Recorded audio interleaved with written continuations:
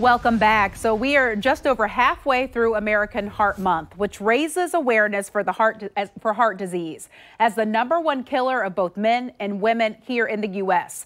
And a recent study from the American Heart Association found that high blood pressure complications in the U.S. pregnancies have nearly doubled. Here to help break down some of that research is Dr. Sabrina Phillips, a cardiologist at Mayo Clinic, also a volunteer with the American Heart Association. Thank you for joining us today. Thanks for having me to talk about this very important topic and important findings.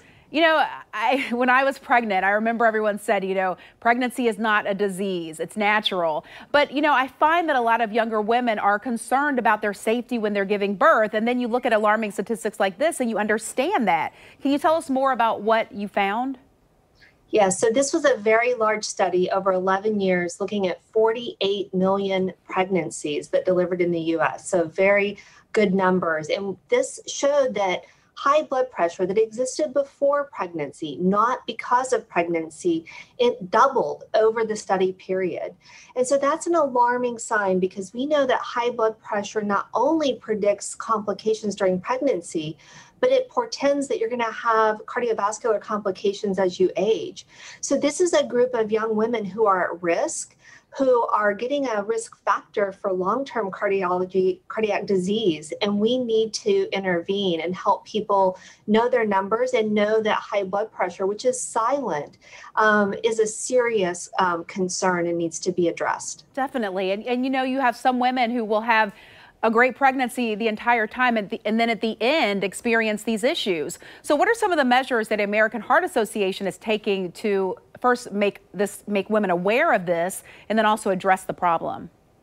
Yeah, we've tried to come up with the campaign, Know Your Numbers, and the 7 factors for healthy living. And those things are important even when you're young. I think when we are young women, like you said, we're told pregnancy is not a disease. So we think we're healthy, that these things can't harm us. But it's so important that before conception and during pregnancy that you seek health care, that you make sure you get your blood pressure taken.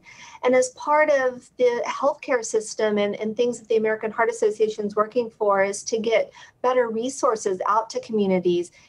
Because this study showed that women who lived in rural communities were at significantly higher risk than women who lived in urban areas where maybe there was more access to healthcare providers. So it's going to be critical that we move forward in trying to reach everyone, no matter where you live, so that you know your blood pressure numbers and that you're aware that it's an issue to be followed. One thing, I was on the board of Northeast Florida Healthy Start Coalition, and when women would have that first appointment with their doctor, they gave them a questionnaire to fill out, and then it identified their risk factors. So it's so important that you give that information, that you use the resources that are there for you, and also listen to your doctor when they say you might have to make some changes. Correct. It's, I think so often we think, well, that blood pressure was a little high. I was nervous when I went into the office. So, I probably really don't have a problem. It's really important to recognize that high blood pressure does signal risk factors for problems, not only immediately during your pregnancy, but as you age.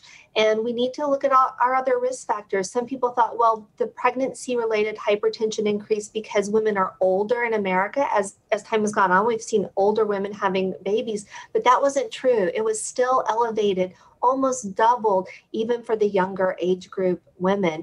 And we think that those are related to cardiac risk factors that we need to make people aware of. So being inactive, gaining weight, not being able to eat healthy. And sometimes that's out of our patients' and control. They live in food deserts, so to speak. And we need to work on that. And stress. I always say that's another one. All right. Thank you so much. And for women, definitely considering it's not always chest pain, that you have to pay attention to your whole body. And if you just don't feel right, then you do need to talk to your doctor because it could be something wrong with your heart. Thank you so much for educating us today. Thank you for having me.